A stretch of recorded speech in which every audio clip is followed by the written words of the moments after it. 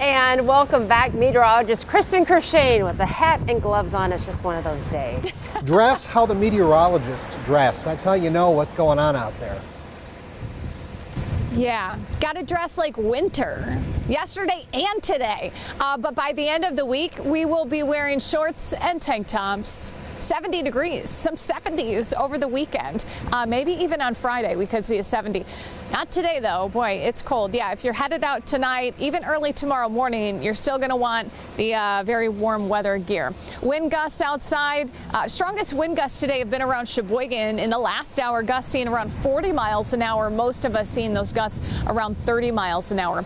Temperature readings in the 40s, but it doesn't feel like it thanks to the wind. Wind chills for most of us in the 30s to around 40 degrees. You know, it's chilly here, but it's not just here. It's chilly across a large portion of the country. You can see it's actually a little bit cooler in Indianapolis, where it's just 42 degrees right now. So some cold air making it well south. And as we look at this national map, all of the areas that you see here shaded in purple under a freeze warning tonight. All the way down to the Gulf of Mexico tonight. It is going to be very, very chilly. So this cold air impacting a large part of the country, all thanks to this big upper level low pressure system, a big dip in the jet stream, allowing some cold air to sink well to the south, including us. We've been dealing with the rain and the snow from this low for the last couple of days here. High pressure, though, off to our west will start to move in here across Wisconsin. Most of the state actually seeing sunshine, but here we've got a lot of cloud cover close to the lake where we've got a lot of clouds.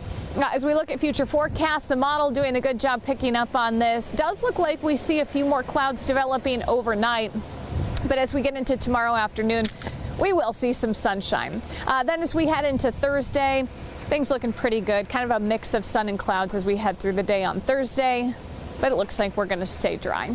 All right, tonight 34 near the lake, inland lows in the 20s. But again, we're still going to have some wind to deal with here. So our future wind chills out the door in the morning, upper teens to 20s, what it will feel like. And then tomorrow afternoon, another day where it feels like temperatures are stuck in the 30s. Our afternoon high tomorrow, 47. Again, not as windy as today, but the hair index forecast, we'll call it a ponytail day. It's not going to be a hat or a forget about it day like it has been the last couple of days, but still seeing some wind gusts around 25 miles an hour. All right, your 7-day forecast, 40s, 50s, 60s.